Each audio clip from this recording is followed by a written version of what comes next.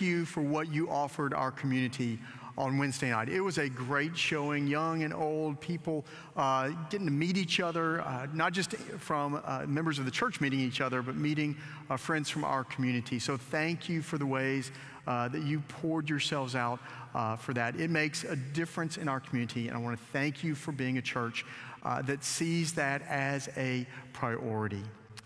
Today we're continuing in our series. We started it last week. I told you last week that this series was planned over a year ago, put during these 5 weeks, and I think it's God's movement to place what we're talking about at this moment in time. We're talking about the Apostles' Creed that we said just a few minutes ago, that we say every Sunday in this worship service, and it's an opportunity each week for us to profess our faith. But it was put together for a lot of reasons, to express Scripture, to help people anchor their faith, but particularly to help them anchor their faith in uncertain times. And that's why we're looking at it in these weeks. Last week we looked at the first article of the Creed, where it talks about, I believe in God, the Father Almighty, maker of heaven and earth. And what we talked about last week is how God is this spirit that hovers over the chaos. Not just the chaos pre-creation, but the chaos in our lives, and brings new life out of it. This week we're going to talk about the second article of the Creed. And here's what Karl Barth, 20th century theologian, says about the second article of the Creed. He says, the second article does not just follow the first, nor does it precede the third. It is the foundation of light by which the other two are lit. It's the life of Jesus that for us allows us to understand and see what we claim when we talk about God the Father, what it means when we claim the Holy Spirit at work in our world. Our scripture that we're going to read today to help us think through this is from Colossians chapter 1. We're going to start in verse 15, read through verse 23. He, and the he there is Jesus. He is the image of the invisible God, the firstborn of all creation. For in him all things in heaven and on earth were created, things visible and invisible, whether thrones or dominions or rulers or powers. All things have been created through him and for him. He himself is before all things, and in him all things hold together. Jesus is the head of the body, the church. He is the beginning, the firstborn from the dead, so that he might come to have first place in everything. For in him the fullness of God was pleased to dwell, and through him God was pleased to reconcile to himself all things, whether on earth or in heaven, by making peace through the blood of his cross. And you who were once estranged and hostile in mind, doing evil deeds, you he has now reconciled in his fleshly body through his death, so as to present you holy and blameless and irreproachable before him, provided that you continue securely established and steadfast in the faith, without shifting from the hope promised by the gospel that you heard, which has been proclaimed to every creature under heaven. I, Paul, became a servant of this gospel. The word of God for us, the people of God. Thanks be to God. Let's pray.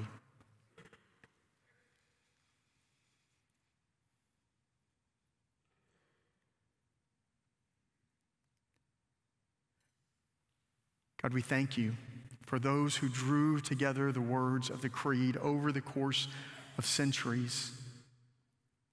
God, although some Sundays the Creed becomes for us just words that come out of our mouth,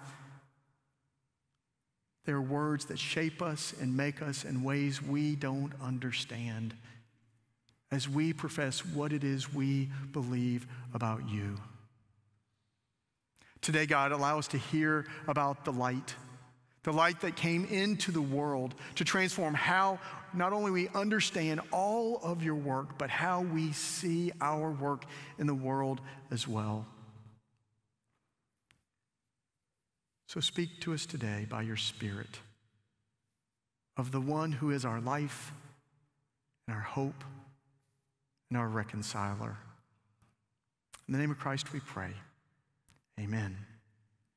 We're going to start today with a little U.S. history, a little quiz for you today. Let's see how good your junior high history teacher was. We're going to start with a warm-up question. We're going to start with something easy. Who was the first president of the United States? That was? If you don't know that, I can't help you, right? But now whisper to the person beside you, just so you don't give it away to everybody. Who was the third president of the United States? Just whisper, don't shout it out loud. Real quickly. Thomas Jefferson. Did you know that? Anybody miss that one? You don't have to tell on yourself. It's okay. But if you do know that, thank your history teacher. Write them a note today to thank them for that. Now, what we know about Thomas Jefferson is that he was a brilliant and weird guy, right? He was brilliant. It was his writings that really set the stage for the American Revolution. His writings about human rights and freedom. He was the primary author of the Declaration of Independence, the third president of the United States. But one thing that not a lot of people talk about, maybe even know about, was that after he left office, he pieced together his own version of the New Testament. Here's what he did. He got several copies of the New Testament, different versions, some in Latin, some in Greek, and he took a razor and he cut out the parts of the Gospels that he wanted to keep, and he would paste them in another book until he finally completed his version of the New Testament, his version of the life, what he called the life and morals of Jesus. And here's what was in his telling of the story of Jesus. All the teachings, all of his life events, but he left out all of the miracles, and he left out the resurrection. Anything that smacked of the supernatural, he left out. Here's the thing. Thomas Jefferson was interested in Jesus. He wanted to study Jesus. But the Jesus he knew and the Jesus he studied, simply a small Jesus, a reduction of the truth of Jesus. The Jesus he got to know was a lesser Jesus. And one of the reasons that the creed was written was to help people understand the fullness of the truth of Jesus, people just like us. Because here's what was going on in those early centuries after the life, the death, the resurrection of Jesus. People had questions. They wondered who this Jesus really was. Was Jesus God? Was Jesus just some human who had some special abilities? Was Jesus adopted by God? Did Jesus replace the God of the Old Testament? They didn't understand who Jesus was. And so the people who shaped the creed over the course of multiple centuries pieced together what it was we needed to know about this Jesus. That Jesus was the Son of God, but also our Lord. That this Jesus lived on earth, and in the creed it details all the things that Jesus did on earth, but proclaims that now Jesus sits at the right hand of God to save people, to save us from worshiping a lesser Jesus. But here's the truth. We still do that. We still struggle to worship the truth of Jesus. We still settle in our day and age for a lesser Jesus. Let me tell you what I mean by that. So often we reduce Jesus to a teacher or a philosopher, or we make Jesus' life simply about a morality of love, living love. Sometimes we reduce Jesus to our politics, right? We turn Jesus into Republican Jesus or Democrat Jesus, capitalist Jesus, socialist Jesus. Sometimes we reduce Jesus into someone who looks and sounds and acts a lot like we do. We continue to do what the early church did. We make Jesus small. And you might be thinking, well, what's the problem with that, Eddie? What's at issue? At least people are learning something about Jesus. At least Thomas Jefferson knew something about Jesus. Here's what's at stake for us. When we sever Jesus from the full truth of who he is, then we lose the basis of our hope. We lose the basis of our peace when things get difficult. We lose sight of the abundant life that has been promised to us by Jesus. But here's the big thing. Here's the main issue for us when we settle for a smaller Jesus. then we lose our identity. We lose our identity as sons and daughters of God, set free and forgiven by the grace of Jesus Christ. When we settle for a smaller Jesus, we lose the heart of who we are. And what the creed does, week after week, is it opens our eyes and our ears to the great truth of who Jesus is. There's a moment in Scripture where we know people were struggling with the same thing. It's the letter that Paul wrote to the church at Colossae. We call it the letter to the Colossians. Paul wrote this letter probably near the end of his life. And what we know is that the church in Colossae was struggling with what they believed about Jesus. Now, for centuries, scholars have tried to figure out what the error was, what was the problem. And dozens and dozens of solutions have been offered to what Paul was fighting against, what Paul was trying to correct. But what we can know, even if we can't know exactly what it was, what we can know is that the people had settled for less than who Jesus really was. And so Paul writes this letter to give them a vision again of their hope in Jesus Christ. And what I love about the way Paul writes this letter is that Paul doesn't come out swinging for the people who are wrong. Instead, he invites them into this conversation. He overwhelms them with the beauty of Jesus. Here's how he starts after all the introductory stuff in verses 13 and 14. He's talking about what God has done in Jesus. And the he at the start of verse 13 is God the Father. God the Father has rescued us from the power of darkness and transferred us into the kingdom of his beloved Son, in whom we have redemption, the forgiveness of sin. God the Father has rescued us, has saved us from the powers of darkness and pulled us into a new reality, a new way of being in the world. And he's done all this through his Son. So who is this Jesus? Who is the Son who is the rescuer? And that's what we get in the next 6 verses, verses 15 through 20. And I've talked about this a lot.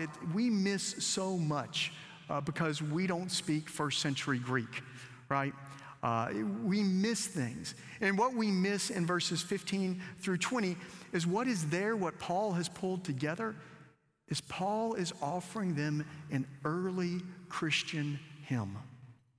The pieces of an early Christian hymn to help them think about who Jesus is.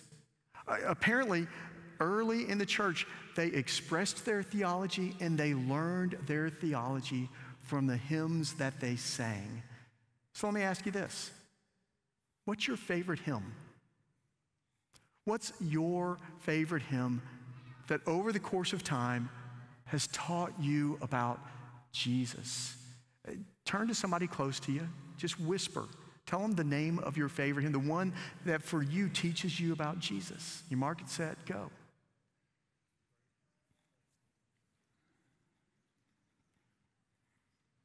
From the front row, we got Great is Thy Faithfulness. I'm sure all of your hymns were great, but none of them are Be Thou My Vision. So we can talk about why you're wrong later. But we still learn about Jesus through our hymns. And that's the great gift that we miss here, is that Paul is showing that you sing this, you know this. So here's the truth of this Jesus you sing about. Here's how it starts. I want to read just a few of the verses of that hymn to you. He, that's Jesus, he's the image of the invisible God, the firstborn of all creation. For in him all things in heaven and on earth were created, things visible and invisible, whether thrones or dominions or rulers or powers. All things have been created through him and for him.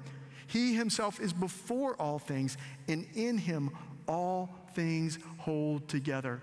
It starts out with the word image, and the Greek behind that is icon. Here's what you need to know about an icon in the ancient world. An icon was a picture that you saw through. You saw through the icon to the truth of something else. Jesus is the icon. We see through the icon to see the good news and the love and the grace of our heavenly Father who has rescued us. But there's more. The hymn says that Jesus is the firstborn of creation. Now, that doesn't mean that God created Jesus first. Firstborn means it's a word that implies rank. In other words, Jesus is above all of creation. And we see that in the way the hymn talks about him, that in him and through him, all things have been created. But there's more than just that.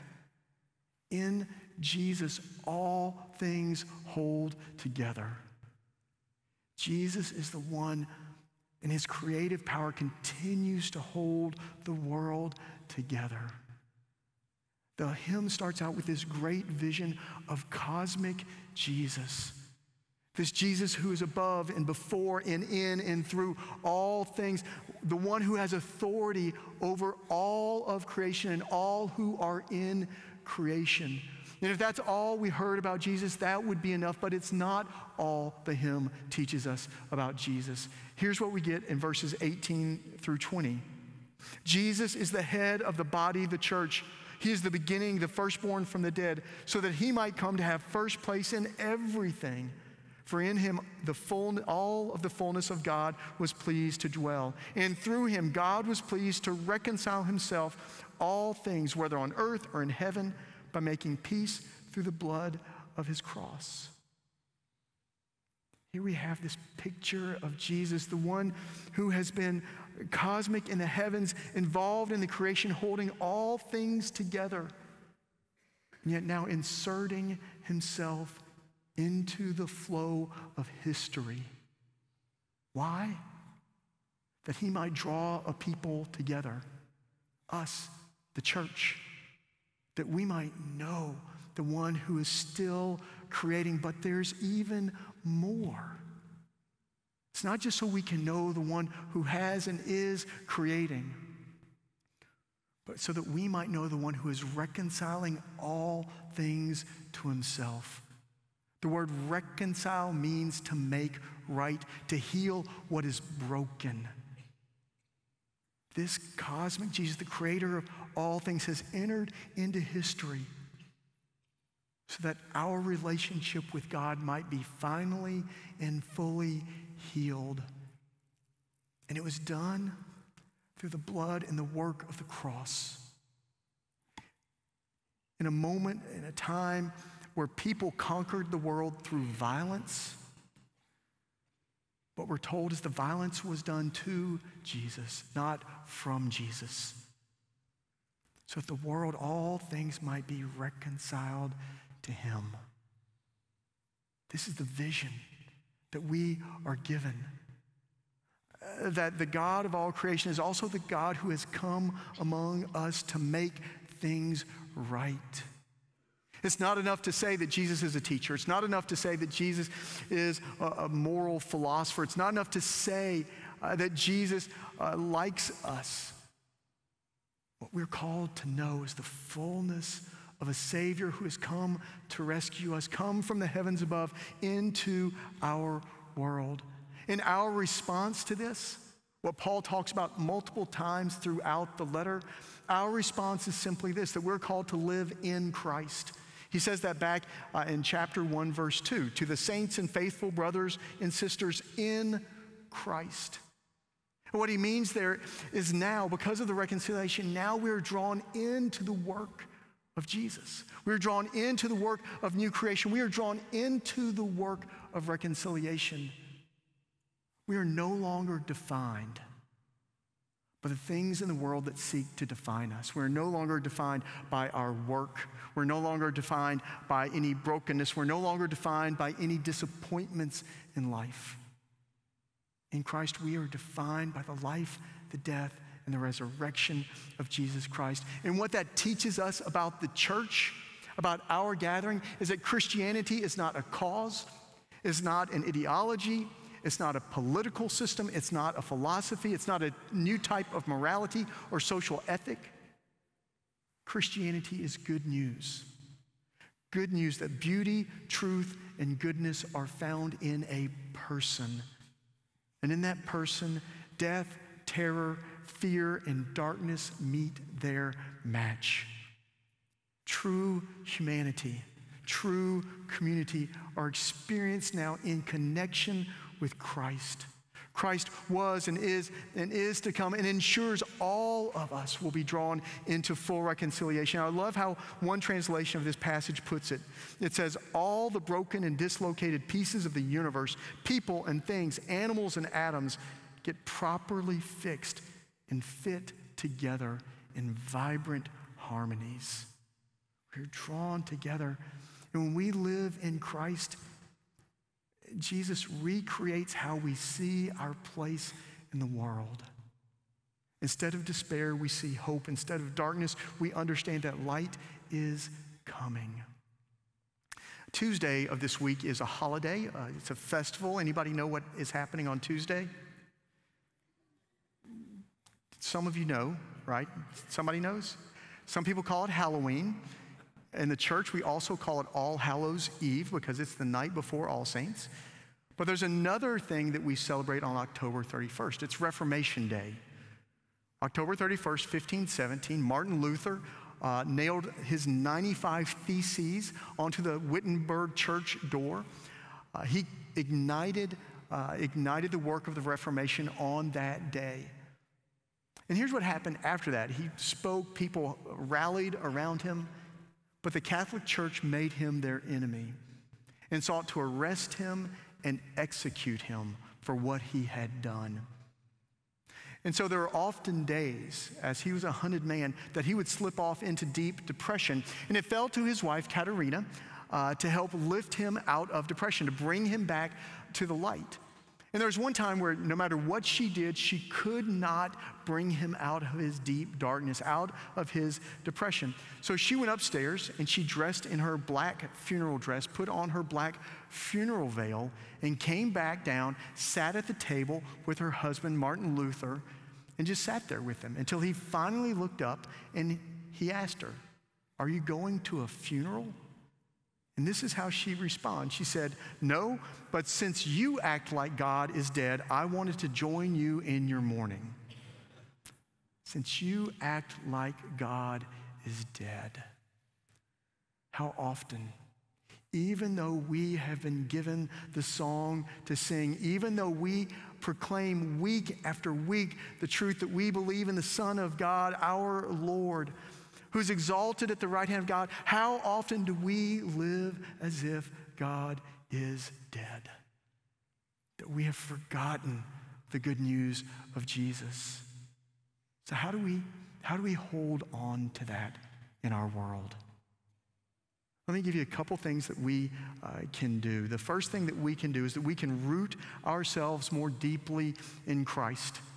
What if whenever you face crisis or chaos in your life, what if whenever you feel darkness moving in, what if your first response was not to give up or to despair, but to root yourself more deeply in the story of Jesus? To remember again and again and again the goodness, how the God of the universe in Jesus has come down among us that we might know hope and life and light. What if when the world pushed against you and pushed you down, your response was to go to the Gospel of Luke and simply read the Gospel of Luke, or to read the letter to the Colossians, or read Ephesians or Philippians, to remember again and again the goodness of Jesus Christ in his fullness, not the small Jesus, but the fullness of our Savior and our rescuer. Lynn Sweet wrote a book called Jesus Manifesto, and in it he says this: God is not so much about fixing things that have gone wrong in our lives as he is about finding us in our brokenness and giving us Christ. Because Christ is enough. Root yourself more deeply in Christ. And then maybe it's this.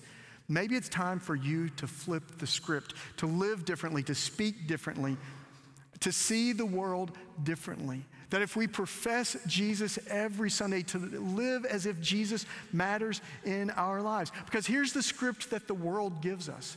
The script that the world gives us is everything is bad. Everything is broken. Everything is falling apart. The world gives us a script of cynicism and darkness, of anger and hatred and vengeance. That's the script the world gives us. So what if as followers of Jesus, we flip that? Into a world mired in darkness, we spoke about the light of Christ. To a world broken in so many ways, we talked about the one who comes to reconcile and heal and make new. What if we were people in a world bent on vengeance and anger? We did all that we could in every way that we could to err on the side of grace over and over and over again. Here's the thing, I don't know how the Israeli-Hamas war ends. I don't know how to fix our broken political system. I don't know how to end the gun violence that plagues our nation. I don't know any of that. But what I do know is that week after week, we profess to believe in Jesus Christ our Lord. And maybe it's time for us as followers of Jesus to live in that. This morning, I want to encourage you to pick one of those two to live into this week. Maybe for you, your world right now is chaos. Maybe you're feeling the heaviness of life. Maybe for you, you feel like you can just reach out and touch the darkness. Maybe this week is time for you to root yourself in the story of Jesus and pick up the story. Or maybe right now for you, life's going okay, but you realize in the conversations that you have and what you're watching and how you're repeating what you're watching, your script is actually not the life of Jesus, but the words of our world. Maybe it's time for you, specifically in your family, or maybe at your workplace or at school, to speak words of hope and life and reconciliation. So I want to pray for you. Maybe for you it's to root yourself. Maybe it's time for you to flip the script, that you would have the courage this week to live what we believe about Jesus. Let me pray for you.